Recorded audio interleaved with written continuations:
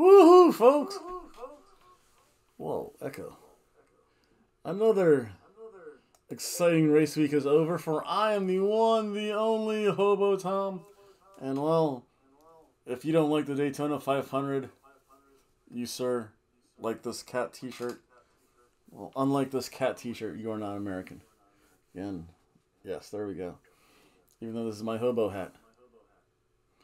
So, of course, as always, you have to listen to the unofficial, official movie fake NASCAR song. So hit my...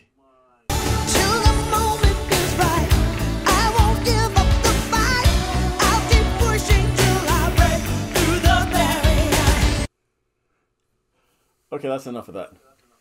Yes, hello folks, welcome back, for it is me, the one, the only Hobo Tom. And I'm here to give you folks a little treat. Normally I put out wrestling videos, but, well, at least last week it was Speed Week. I'm going to have some more videos for Road Track Weekend, I think. I don't know, I don't think there's any official name for it. But that's okay. I'm here to show you a little bit what goes on underneath a track of NASCAR. And some, of course, NASCAR footage. Only because I have to appeal to the dirty, drunk, disgusting, redneck demographic. Because I need views. So, again, folks, enjoy the video. Please like, share, comment, subscribe. And I know tomorrow I'll be making a real video about what I should be talking about. And that is professional wrestling. So, I'll be back, folks. Again, remember the roads are there. They're not the Daytona 500. Do not treat Nova Road or A1A like you think it's your own personal 500 racetrack. I hope the cops get you. I hope they beat you. And I hope they tase you. That's all I have to say. Be responsible. And I'll see you guys later. Bye.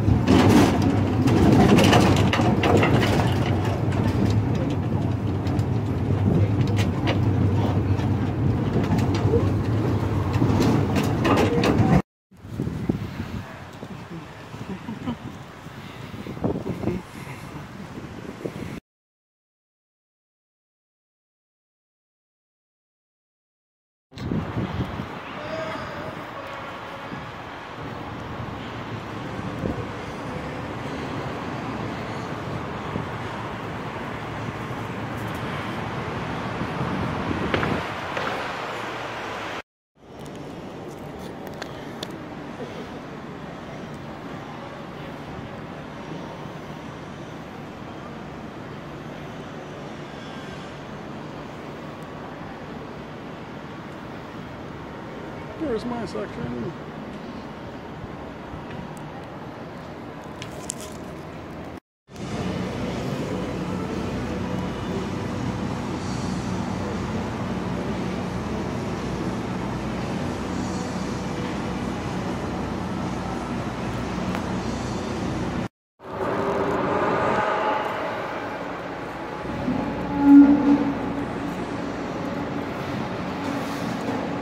The other extreme end.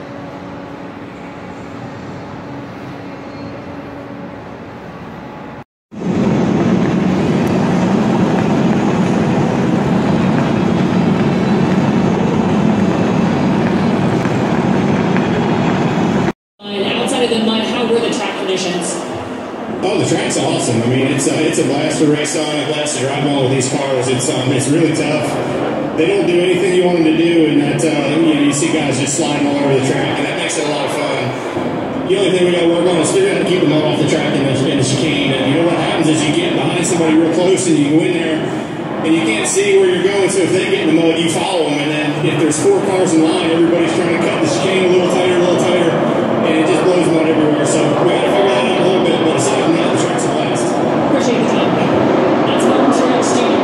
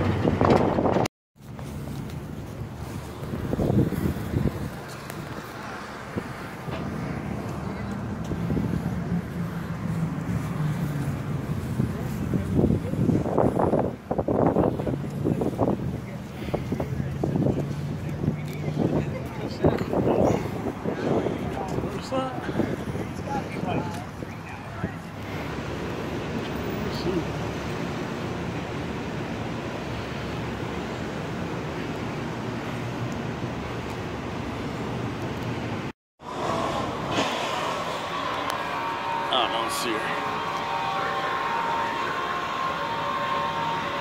Oh, we can't see anything.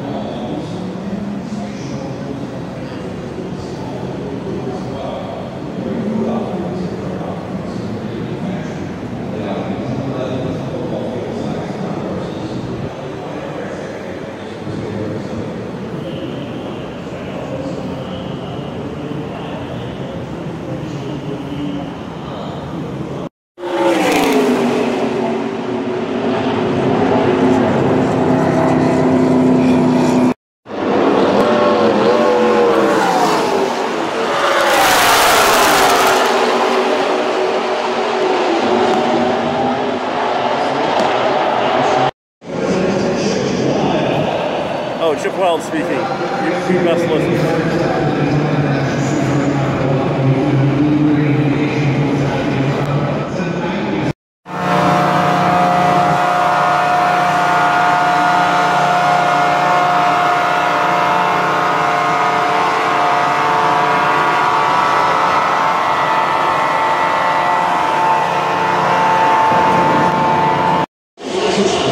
Everybody single file for the moment back to the line. So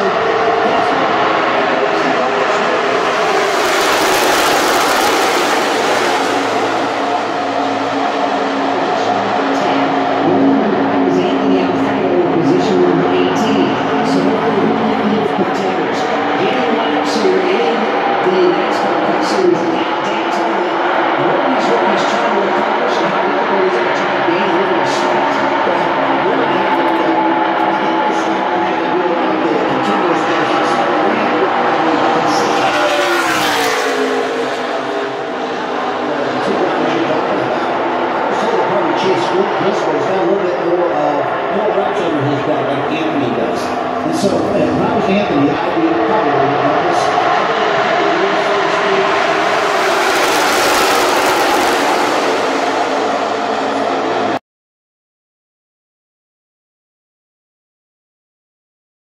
Yep, you know it's race week now, folks.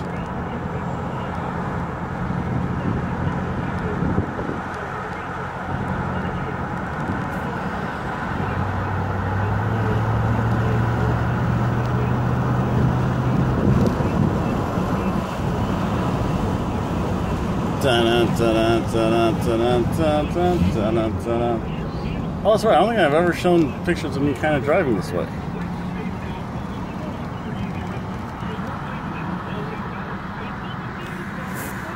God, I love the fact that people like literally need tickets right, like the day right before the race. Thankfully, I don't have to do that at least. Let's see here. Not going that way, so keep on going, buddy. So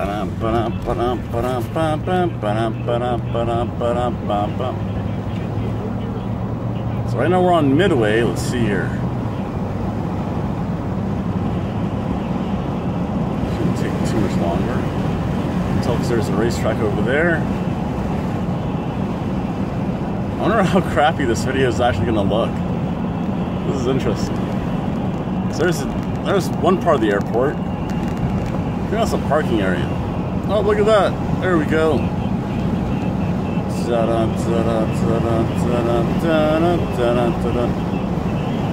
There's my gate.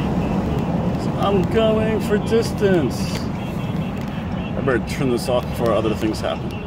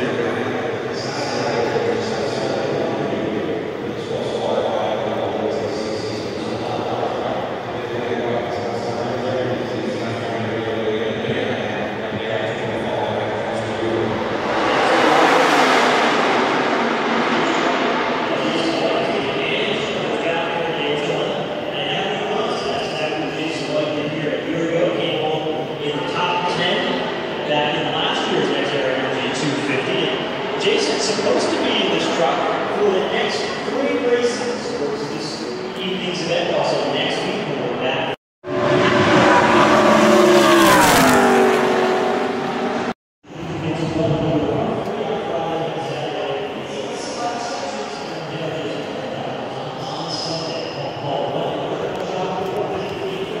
There we go.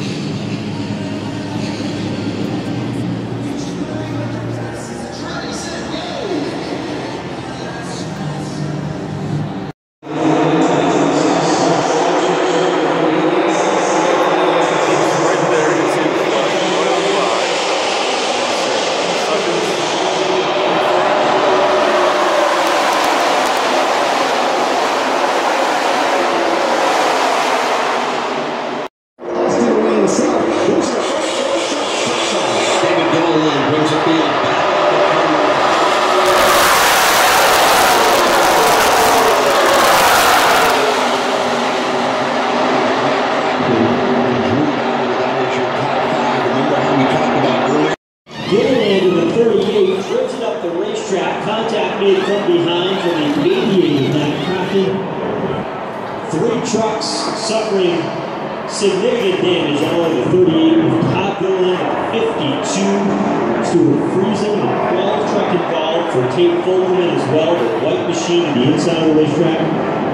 And a 3-truck incident that got underway off turn number 2, brings us back under the caution flag here today in the next Air Energy 250. Stuart Friesen with a big old bump on the roof. He had some front part of the team, Hall and Friesen Racing.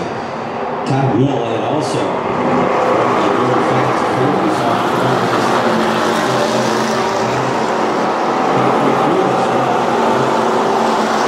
Uh-oh, this is not what you want to see on the day of the races. I know you guys probably can't see it, but you can see kind of, oh, there we go. You might be able to see it now. Yep, it's called rain, folks. Rain, yes. So we'll see what happens today. I have no idea. Should be interesting. Kind of took a different tour. This is the way going to the racetrack. I forgot if I got this part. Yep, people still have their I need ticket. Oh my, they have the parking signs up. I'm glad I went to the Mac already. There's a guy in it trying to get tickets with dope. That is not the place to go, and look at this. It says, coming up here. Woohoo! Oh. Midway. Almost there, folks. Uh-oh. Some angry people today. Broadcasting live from the personal injury law firm of Kaufman and Lind Studio. Car accidents, other injuries.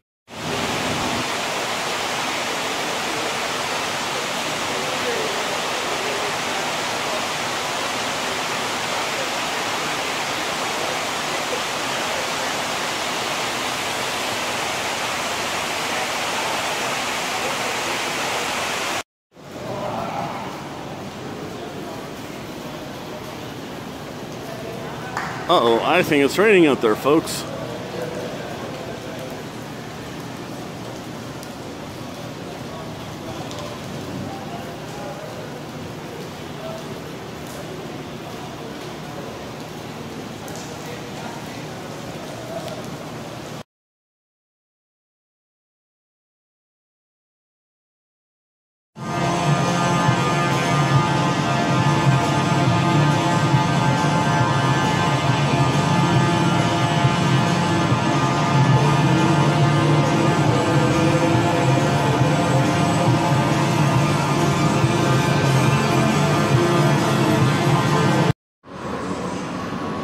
There we go. That sky is getting brighter.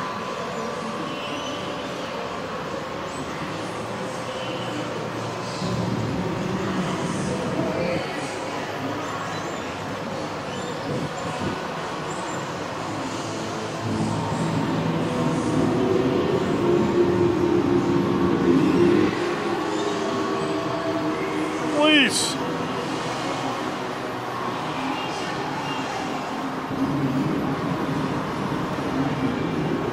It's getting nicer.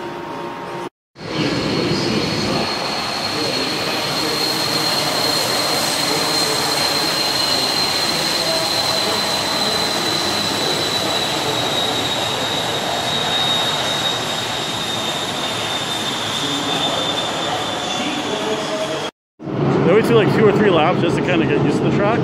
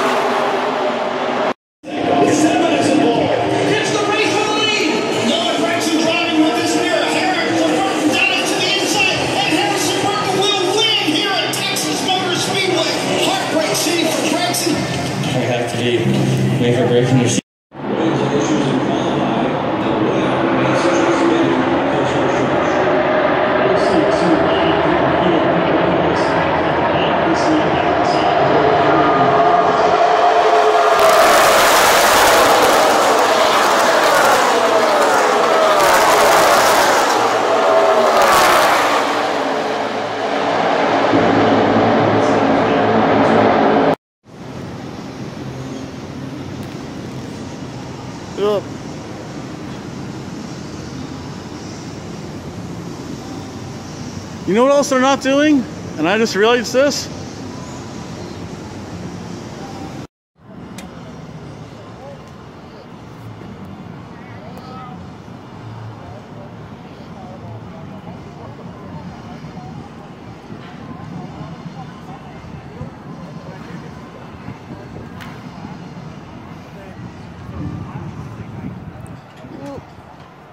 Oh yeah, Hello. yesterday. Hello.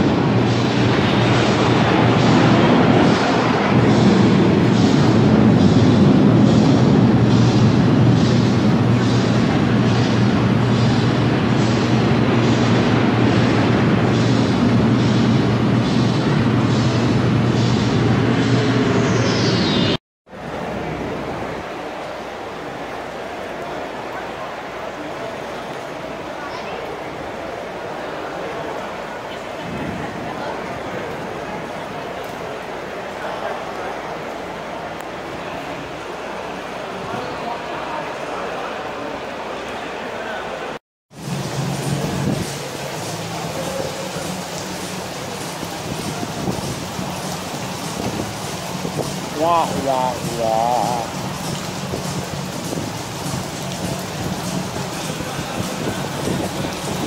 I have them at the ready.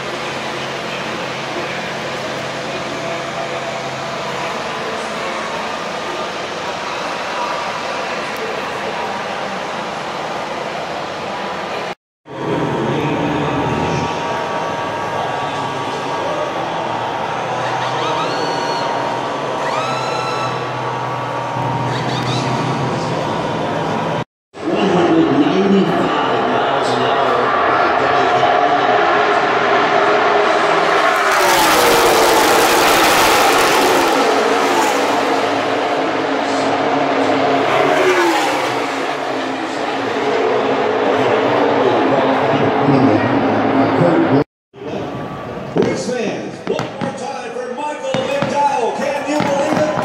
He's a champion.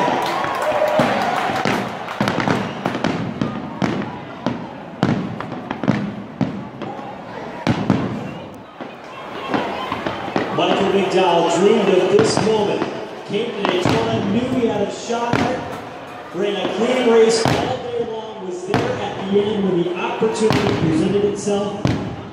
The wild finish of the Great American Racing, McDowell guided his number 34 through the smoke, through the fire to get the win today. And he was running top 5 the last quarter of the Daytona 500. Not out of the top 10 for much at all during the entire race. So this is not a surprise run. Hobo gets a lot of attention on their super speedway program. And that's why you see on the screens. It's now sinking in. Starting to sink in for Michael McDowell and this team. They have worked hard. Drew Bleckensterfer, the Illinois short tracker that came to NASCAR, worked with the Ford Camper Roush Family Racing. Now he is a champion in the Daytona 500 with his 36-year-old driver, Michael McDowell.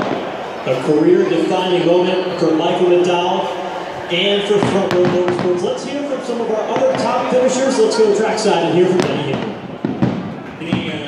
Just take us through your perspective there on the last lap and avoiding all the carnage there on the backstretch. Yeah, I didn't see it. I was too far back. We executed too good on the road. Just like the vibe came in front of everybody. Didn't have any help